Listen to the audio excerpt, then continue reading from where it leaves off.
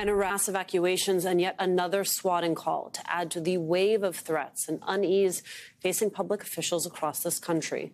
Once again, Democratic Congressman Eric Swalwell says he and his family were targeted by a series of threatening voicemails. The Justice Department says a Florida man arrested this week left 5 messages last month at a congressional office in Washington that we now know to be Swalwell's, with threats that included to, quote, come after you and kill you, and to, quote, come and kill your children. For the second day in a row, state government buildings were evacuated today after receiving bomb threats, this time in multiple buildings across Mississippi, at a courthouse in Little Rock, Arkansas, and a courthouse in Daytona Beach, Florida. And just one day after 6 state capitol complexes were evacuated and searched after each receiving bomb threats. And the latest victim of another unsettling trend this week, illegal and dangerous swatting calls targeting political figures. Georgia election official Gabriel Sterling says we should refuse to allow this to be our new normal after someone falsely reported to police a shooting incident at his home last night. Joining our conversation, former Assistant Director for Counterintelligence at the FBI, Frank Figluizzi. David is also back. Frank, this is not stopping. This is just day 4 of a very busy year in politics. High-profile trials, increasingly inflammatory rhetoric from the leading GOP candidate.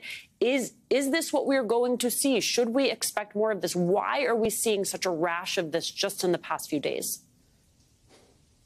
The numbers are indeed on the rise. It's not just you if you think the numbers are climbing. They are climbing. The data is there. In fact, the FBI about 6 months ago opened up a national database through their NCIC system to track specifically these so-called swatting incidents where someone tries to get the SWAT team to respond to your house because they don't like you, they want to mess with you, whatever it is. It's that serious that the FBI's got involved here in tracking the numbers, because otherwise the police departments across the country may not connect the dots that, hey, this same number did this today earlier over here. And then you've got very sophisticated technology being misused right now. AI can allow callers to anonymize their voice, change their accent, change their phone number, make it seem like the phone number is coming from somewhere else in the country or the world. FBI is getting to the bottom of that now, so that increases the odds that you will get caught doing this. If you're sitting there cowardly, not liking what someone says and thinking you're going to have fun and mess with them, you're eventually going to get caught and charged. And I will add this, by the way. It's a deadly thing. People have died as the result of swatting incidents. There was a man in Tennessee who had a heart attack because the SWAT team was showing up at his house as the result of a response to a swatting call. And a man in Wichita, Kansas, was actually shot by the responding police officer. He shot the homeowner mistakenly during a SWAT response. With regard to the fact that our society is in a place right now where the thing you think you should do if you disagree with someone politically or their opinion about something is to turn to violence and violent threats. Not only are you a coward, but you're really just a sheep that's responding to the Trump MAGA cult call to think that everybody who doesn't think like you is evil, and that you can do this to them and their family. And there are consequences, as we've learned in the case of Congressman Eric Swalwell. There's nothing patriotic about threatening to kill a U.S. congressman and his kids because you disagree with them. Right. I mean, David Jolly, in a statement last night, Congressman Swalwell said much the same, quote, there is no place in America for threats of political violence. We must always resolve our differences at the ballot box. And yet, David Jolly, this is where we find ourselves. It is. And I think many people can probably easily remember when Gabby Giffords and 18 other people were shot in Tucson for having a congressperson on your corner event. And I think that is the real danger, right? Fortunately, we are talking about a threat to Swalwell and his children. We're not talking about an actual incident. But who knows the next time and the next member of Congress if there is actually an incident. And this is where there is a requirement on our political leaders to de-escalate. They must. And look, political violence existed before Donald Trump, but Donald Trump in many ways has mainstreamed it. I mean, the entire insurrection on January 6th was about using political violence to stop the peaceful transfer of power. That is a contribution of Trump's leadership to violence in our politics that translates then to our political discourse. And so we always have to be careful of assigning blame to political leaders. But the one thing we know we can do is expect them to de-escalate and denounce escalations of violence related to our politics.